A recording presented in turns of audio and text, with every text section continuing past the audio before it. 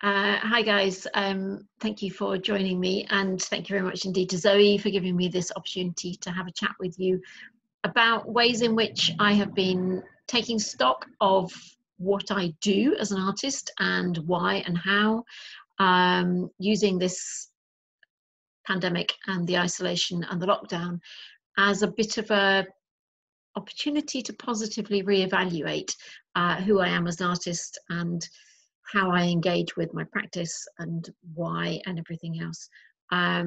So the image that you see here at the moment, this is a section from an Instagram page that I set up actually at the beginning of February. So it was before really the coronavirus pandemic really took hold in the UK.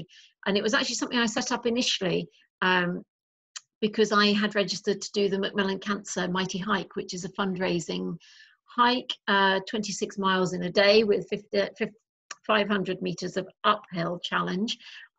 So for me, that was actually quite a big challenge. I genuinely don't know if I can do it. And I took it on for lots of different reasons, many of them personal, many of them other really. But I just thought it was really interesting because as an artist, I do a lot of walking anyway. So I do a lot of residencies. I deliberately seek out places that are remote and or coastal as well. And I have been developing a lot of my artistic practice around responses to coast and the erosion and the interaction between the sea and the land, and also the migratory seabirds, and the way in which they kind of symbolize this sort of migrant community which come and go, and the relationship that they have with the rocks and the coast and the erosion. So aspects of our experience of coast which are temporary and those which are permanent as well. So what you see here, the image here is a collection of images that I put together at the beginning of creating this Instagram journal, which runs alongside my Mighty Hike, which is a collection of visual images which are capturing aspects of my different walks, which I've tried to make into a daily post. So along came the current isolation period and everything that it brought with it, the chaos, the confusion, the stress, the anxiety, the contraction, I would say, of all of our worlds. And suddenly we are constrained within a very immediate habitat. But what that also brought with it was a complete kind of interlude in all of our usual occupations, and a kind of breathing space, I guess, really. Everything fell away, and I'm sure it's the same for you. So I had 18 months of my professional life completely mapped out. Exhibitions, events, residencies, teaching work, education work, projects, lots of different project partners, some of them already agreed and fixed, some projects partway through being developed as well. And suddenly all of that within the space of a week collapsed. And as I say, it sort of fell away. And it was felt to me like it was sort of stripping away all of the context around my artistic practice. So I'm really used to being continually in a process of either working on or towards a project, on or towards an exhibition, or events or participatory and engagement activities that sit around that. And suddenly it was all gone. And suddenly it was just me and the work, and no knowledge of who might actually see anything that I might create or produce, who might engage with it, or how, whether those engagements would be online or whether or not they would be direct and physical.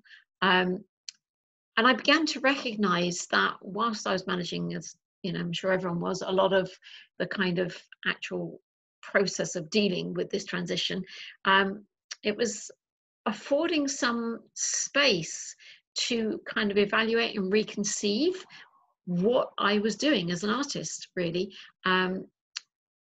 And why? Because as I say, suddenly it was just me and the work. Suddenly there was no defined audience for this work. There were no project partners or funders whose agendas needed to be met or criteria to be satisfied. Suddenly there was no particular demographic for audience engagement. As I say, it became this really pure relationship between me and my practice as an artist. In the interim time, lots of stuff has actually re-emerged, but it's been such an interesting journey already that I have gone through personally for the last 6 weeks. and it's felt incredibly developmental, actually. And stuff which I would have liked to have been doing, but I think I was always so busy in the process of doing and delivering that it's been difficult to actually step back from it, really. So I look at this as a sort of evolving relationship with COVID-19. As I say, initially it sort of felt like a contraction. Previously, paintings and drawings have used metaphors from the natural world to explore human behaviour, permanence and impermanence. I've been doing a lot of work for quite a few years now, for at least last 5 years, using the rock as a metaphor. We associate rocks with permanence, yet also when we actually visit the coast, rocks in different forms, in different states, and different proximity to cliffs and or the actual seabed itself, alter as they go through that process of erosion, and they are anything but permanent. And I've been really interested to explore that. And it started to move into broader explorations as rocks that mark out boundaries and present themselves as boundaries, rocks that become barriers and people use them as something that's kind of immovable as well.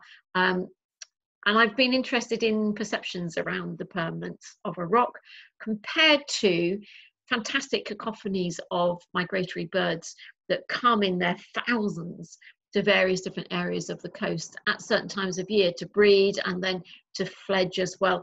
And they become an immense presence, but they feel individually as if they are quite fragile and quite impermanent compared to the rocks. But the rocks and the cliffs become their home. So those things have been kind of enduring themes which have been running through my work. So as I said, I've already done a lot of walking, and I had also signed up to do the Mighty Hike, and I signed up to do that at the beginning of February.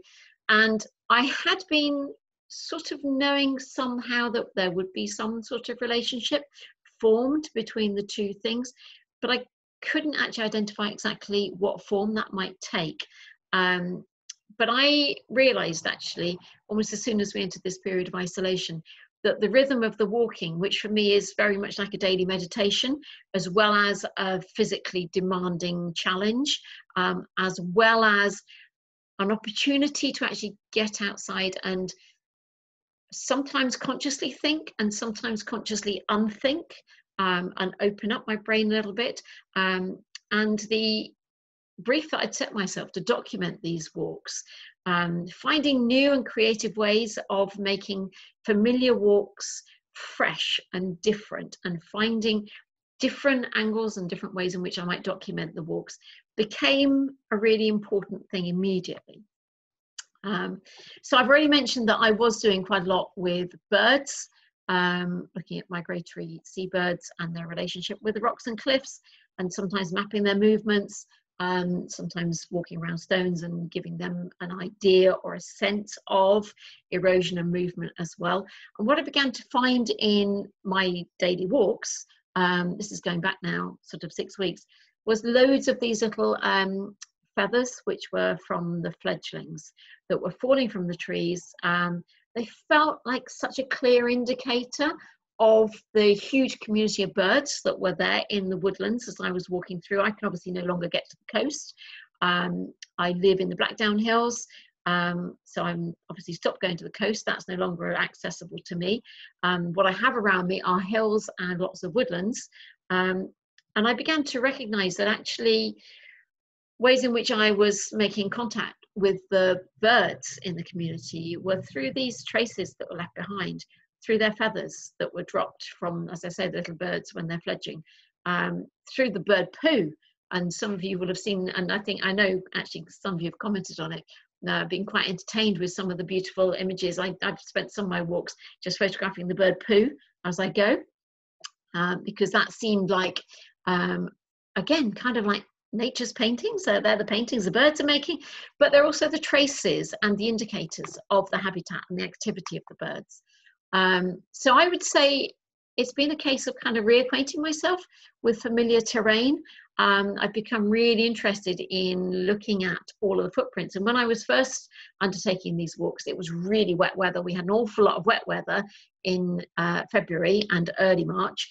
And everything was very boggy, and in fact I wasn't doing a lot of walks in the fields and the woods, and of course then everybody, when lockdown began, everybody started walking the same routes, and so some of the routes were immensely well trodden, And I was really interested in the kind of combinations of dogs, deer, footprints, tire tracks from the mountain bikes, tractor tracks as well, everything under the sun that was starting to merge together into this lovely kind of community.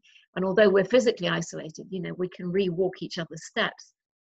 And that then sort of led into something which I've done a little bit of in the past, but I've always wanted to do more of, which is foraging and experimenting with all the different ways in which we can make food and delicious goodies. Actually, this was some nettle soup that I made a little while ago, which actually was the food of the gods.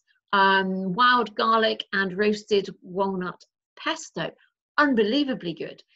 Dandelion root coffee, dandelion flower risotto, dandelion leaf pestos and salads and all the rest of it. Absolutely fantastic. And I was beginning to become aware that I was going with my backpack and bringing so much of my walks back to the studio and back to the house with me, not just through the photo archive that I was beginning to collect, but also physically as well.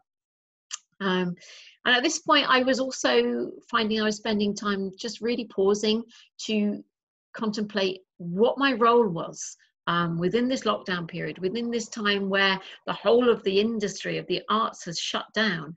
What's my role actually now as an artist? What should I be doing? What can I be doing?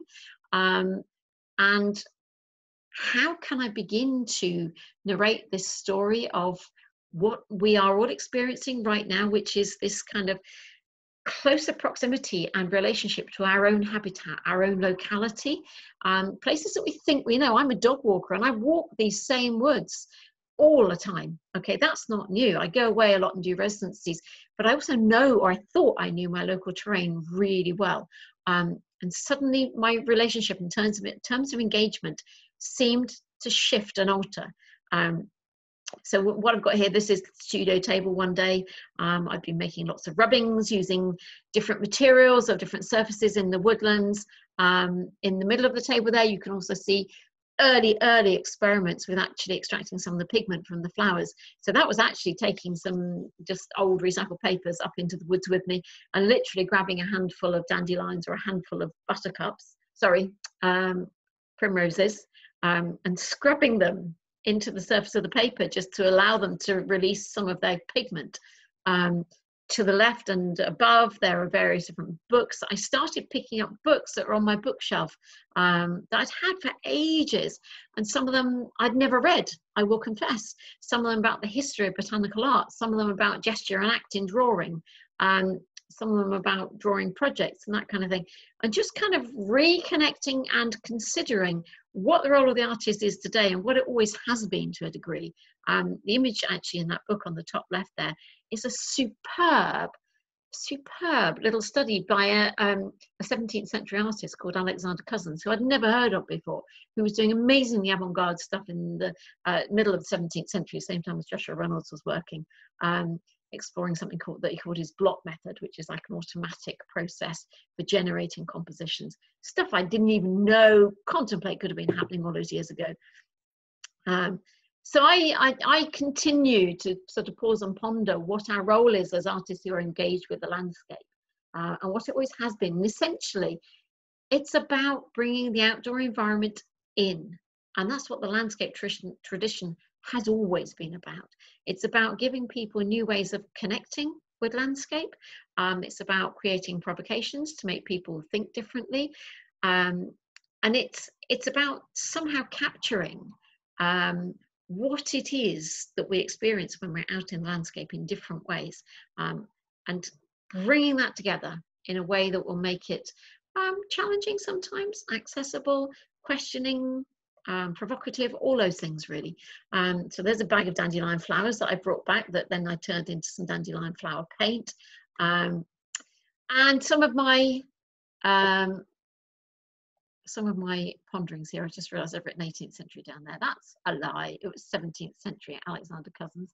But my desk research took me to David Beach, wonderful artist, contemporary artist, some of whose podcasts I've been watching, and he's talking a lot about, during this isolation period, about how it's throwing up questions about the relationship between our work life and our domestic or leisure or personal and social lives as well, because the boundaries are inevitably blurred. We're all working from home now. The kind of actual physical proximity of all the different aspects of our lives are overlapping more deeply than they ever have done before. And I think that's really interesting, and I'm feeling that profoundly. And also I discovered stuff I never knew before, and it's sitting in books I'd had on my shelves for literally more than 20 years. But Cy Twombly and his incredible natural histories, and there's some examples there that he created, where he was looking at the interface between science, nature, and human existence through art, and wanting to kind of create works which are composite works which comprise all of those aspects. And I was beginning to think, yes, this is fantastic. This is everything that I have always been about, but suddenly I can see it more clearly. And as I say, Alexander Cousins, incredible artist, working 250 years ago, who was making massive statements about breaking with convention. So at the same time, I was also having conversations with all the people that I would consider to be the stakeholders in my practice. That is everybody. So that's the people who are the audience for my work, the project partners, the gallerists, the dealers, the funders, the commissioners of all dimensions of my work, about what was going on from their perspective right now, and how we might all move forward with this, and kind of what a liberating moment we were having of being able to take stock at the same time as a moment loaded with anxiety about what the future holds. And where I came to was this notion that I was at a point inevitably where, for me, the decommodification of art and my artistic activity felt like it had an opportunity to become primary rather than secondary. I've often, as I say, found myself immersed in projects and exhibition commitments and all that kind of thing, which have driven the work. And actually what I want to do is I want the work to be the driver and all that other stuff to sort of sit around it. So no longer do I feel like I'm creating a product which is meeting any kind of other requirement, or that it needs to be something permanent or tangible. And that was fantastic. And I began to recognize that these blurred boundaries between work and life, that's some wild garlic there, were actually something which was pointing me in a new direction, yet one which is wholly consistent with everything that I feel like I've always been about. And dilemmas that I've had in the past, suddenly there seemed to be some answers around them. So what do I mean by that? I mean that actually I was able to sort of somehow, for the first time, really distill what my artistic priorities really are. When I strip away the stuff around them, when I strip away project requirements, exhibition requirements, audience engagement requirements, everything else. And for me, the form that has taken has been to actually begin to experiment with creating paints made from the most fugitive materials. So paints made from dandelion flowers. I know that the paintings I have made will disappear. And at the moment, I'm carefully protecting them as much as I can from the daylight, because I know that they will disappear probably to nothing. But I got very excited about this. I got very excited about having the opportunity, as I keep on thinking of it as a kind of interlude at the moment, to allow myself to play with stuff which isn't permanent and not to worry about it. And then I realized that this is by far and away the most exciting work that I've made for quite a long time. That's how it feels anyway. So here are just a few of what these things are looking like. So these are a couple of paintings I've made using dandelion flower paint.